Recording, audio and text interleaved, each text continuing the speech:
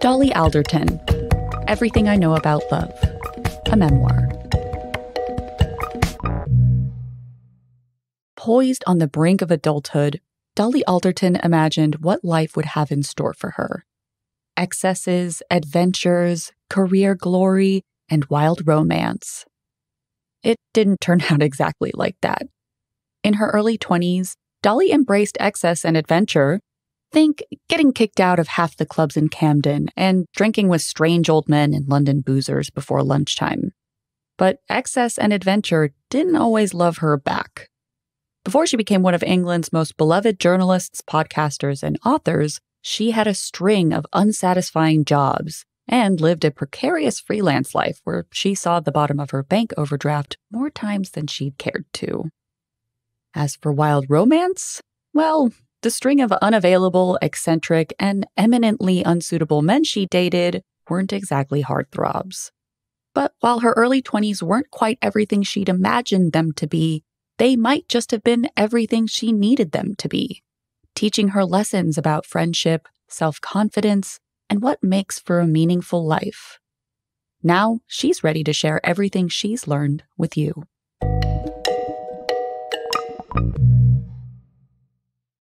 Chapter 1. Anything for a Good Story.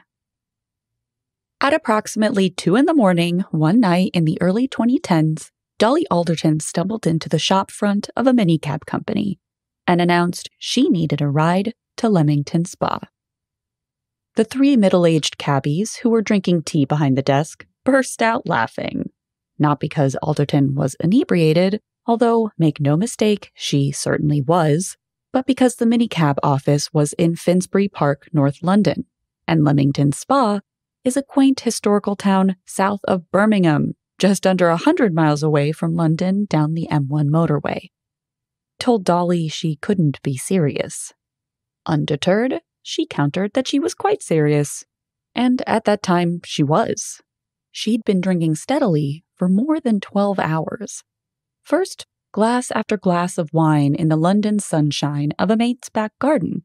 Then, out in search of a party. A fruitless quest that led Dolly and a slightly more sober friend up and down Oxford Street in the city centre. Then, at the slightly more sober friend's behest, back to her flat in Finsbury Park. But Alderton wasn't ready to give up on the night, so she began calling everyone in her mobile phone contact list. Will, a crush from uni years, answered. Like Dolly, he'd been drinking all night and also wasn't ready to stop. The only problem was that he was living in Leamington Spa. But neither Dolly nor Will saw this as a real obstacle. Besides, Dolly was so drunk that while she was walking up and down Oxford Street, she'd convinced herself that she was in the city of Oxford, which was really rather close to Will, though not so close a fully sober person might consider making the journey there just to keep an after-party going. It would cost £200 to take the cab from London to Leamington Spa. Dolly fronted up the first 100 in cash and convinced Will to pay the rest when she arrived. She was halfway sober when she arrived at Will's at 5 a.m.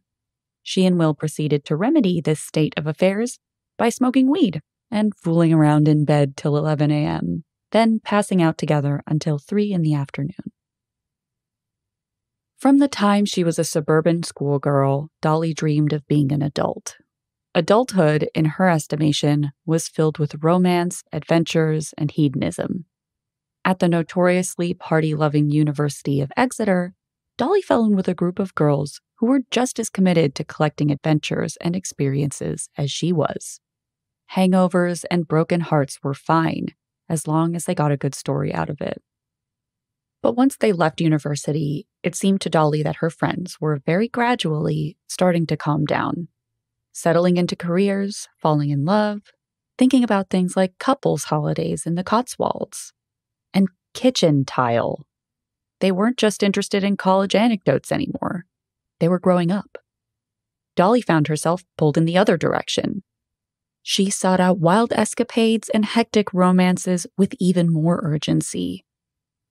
Only later would Dolly realize that the stories she was seeking out were fragments, anecdotes. She wouldn't see the story of her wildly spent early 20s in its full shape until she was looking back. Now, at the end of that decade, Dolly can see the experiences that really shaped her, the lessons she needed to learn, and where the romance that always seemed to elude her was hiding all along. But back to Leamington Spa.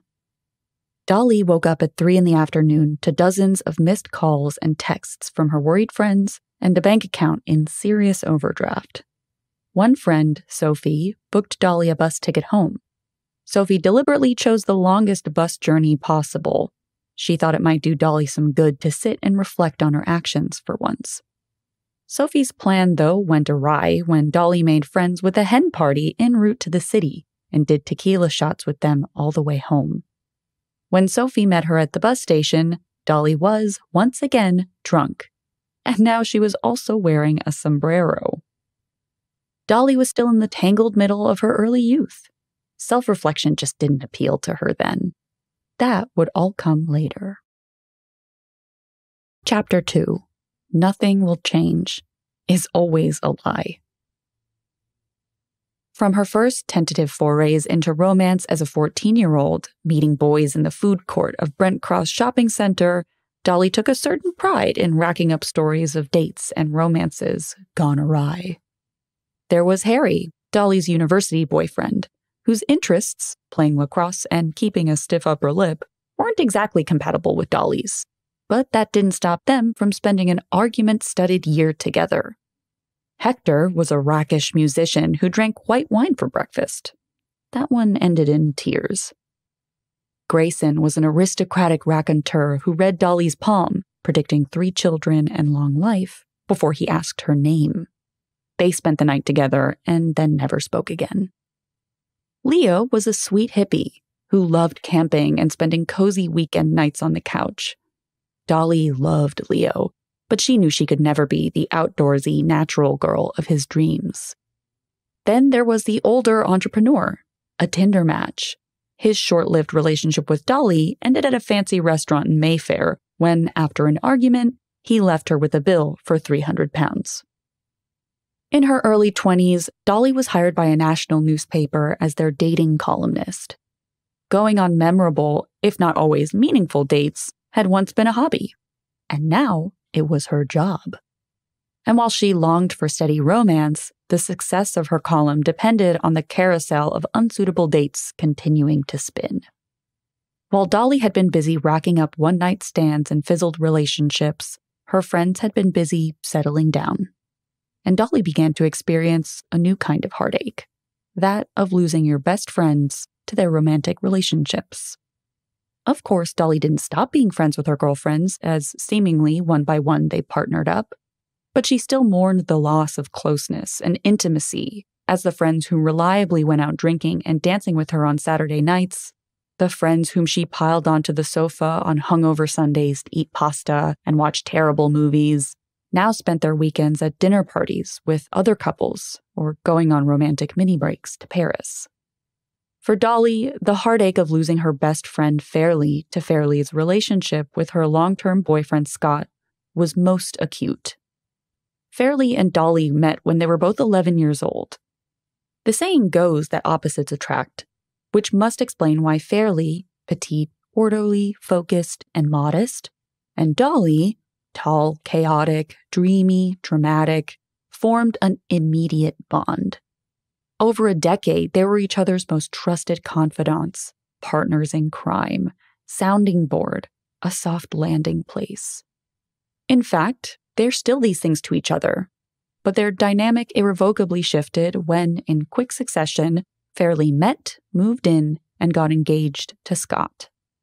Nothing will change, Fairley promised, when she informed Dolly she was moving out of their grubby flat share into Scott's gleaming modern apartment. In Dolly's experience, the phrase, "nothing will change," uttered in this context, was always a lie. The regularity and familiarity of a close friendship cannot help but be affected when one friend enters into a serious relationship. Being in a long-term relationship shifts your priorities. At best, your best friend shares space with your partner. At worst, they get shunted down the list after boyfriend, boyfriend's family, and boyfriend's friends. Good friends like Fairly and Dolly don't love each other any less, even in the midst of all these shifts and changes. But it would take a few very hard life lessons for Dolly to realize this. Chapter 3. Love isn't always where you go looking for it. In her early 20s, Dolly looked desperately to romantic relationships to provide her with validation. Unsurprisingly, this tactic rarely proved successful. Until, with a little life experience and a lot of therapy, she was able to find a relationship that kindled her sense of self-worth, her relationship with herself. Crying in a therapist's office, confessing that she'd replayed imagined scenes of herself falling out of a window or onto the tube tracks in her head night after sleepless night, Dolly couldn't pinpoint exactly where things had gone wrong for her. Her problems might have begun when she had her first taste of alcohol, age 13 at a friend's bat mitzvah. Dolly loved the confidence alcohol gave her and drank to excess whenever she got the chance. Her friends at high school and university did too. But somehow, now that they were all a little older, everyone else seemed to have developed this ability to stop drinking when they needed to, when they had a big day at work ahead of them, when they sensed they were reaching their limits, when making out with a stranger in the loos or inviting their drug dealer back to their flat for breakfast was dangerously close to feeling like a good idea. Dolly just never knew when to stop. Her problems might have begun after a traumatic breakup. The 19-year-old Dolly, always tall for her age and often heavier than her classmates, suddenly found herself unable to eat. She was miserable, but suddenly she was also skinny. The dramatic weight loss set a pattern that would continue for years of disordered eating, followed by attempts to eat normally, followed by weight gain, followed by disordered eating. Or perhaps her problem started with all the one-night stands and assorted romantic misadventures she had reveled in during her university years that had slowly morphed from the hallmark of an exciting life to an obsession with male attention. And on the flip side, a terror of ever becoming too intimate with someone. Dolly's therapist cut through all of the confusion. Dolly didn't feel like anything was holding her together because Dolly had never learned to be comfortable with herself. Immediately, Dolly realized how true this was. She'd been so busy looking for love from men she'd met at warehouse parties, through dating apps, and from propping up the bar in Camden Boozers before noon that she'd neglected to look for love from herself. Of course, there was another steadfast source of love in Dolly's life. While her close female friends were no longer living in each other's pockets in student halls and had drifted away from their close-knit flat shares and into, and then sometimes out of, various long-term relationships, they had never stopped loving Dolly. One afternoon, while Dolly was writing at her kitchen table, Fairly called, so upset that she could barely speak. Her younger sister Florence had died. Dolly had been expecting this call. Florence, a funny, feisty 19-year-old, had been diagnosed with leukemia. Initially, the prognosis was serious, but optimistic. She would need a bone marrow transplant to survive, and her brother Freddie was a match. But the transplant never took place. Florence had deteriorated too quickly. After Florence's funeral, Fairly's partner Scott was there for Fairly, but so was Dolly. Dolly made Fairly endless cups of tea, sat with her wordlessly, went for long walks, knew just when to nudge her grieving friend to life with a joke or a story, and knew, too, just when Fairly needed to be left alone. Caring for her friend allowed Dolly to see just how necessary she was to Fairly.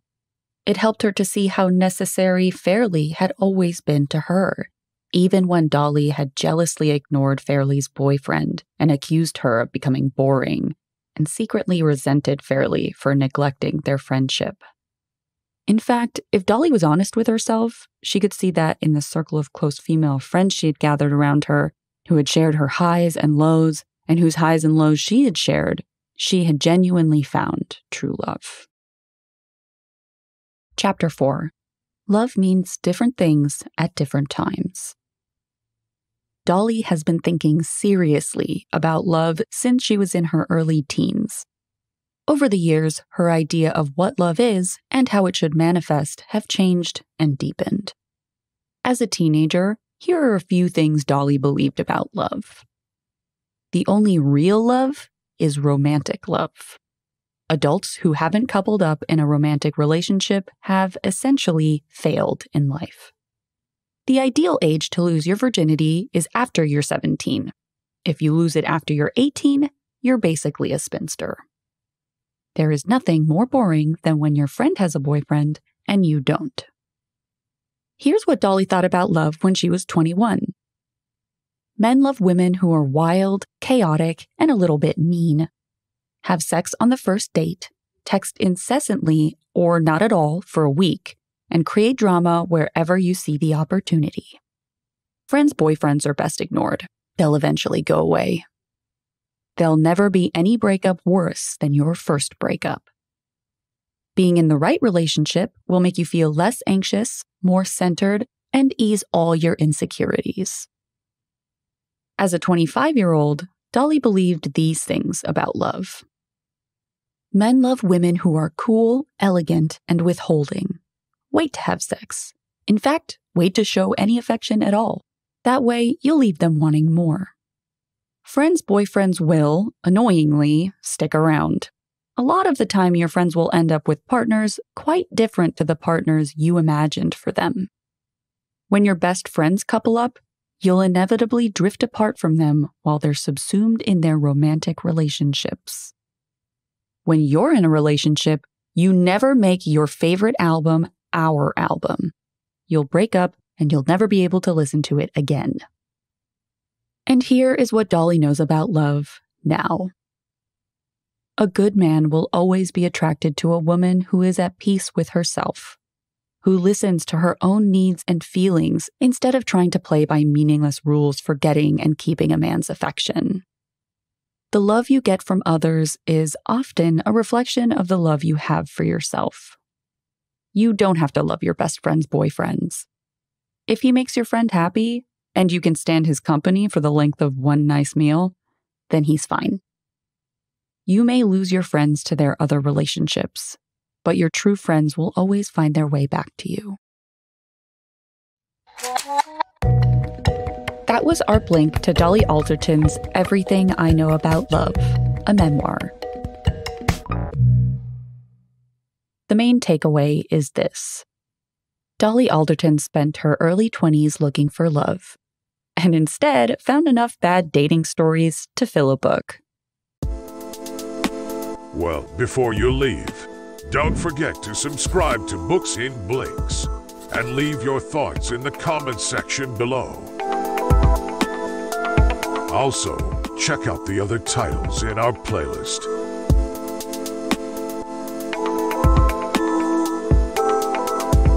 I'm Pedro from Books in Blinks, and I hope to see you here again.